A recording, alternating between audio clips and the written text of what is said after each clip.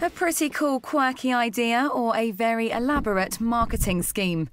A group of friends have sent a piece of meat into space, to be specific, a lamb chop. Novelist Nikesh Shalkar, who was promoting his book Meat Space, and artist Nick Hearn, along with two friends, drove the Tandoori lamb chop from their favourite Pakistani restaurant in East London to the launch site in the Cotswolds in June. There they attached the meat to an inflated helium weather balloon and floated it into the air.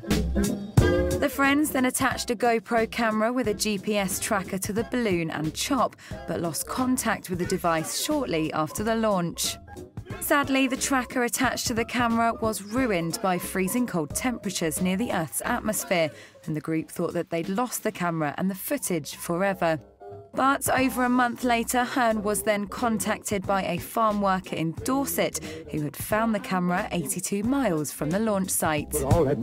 The group found over 100 minutes of footage of the chop's journey to space. They say the meat made it 18 miles into the stratosphere.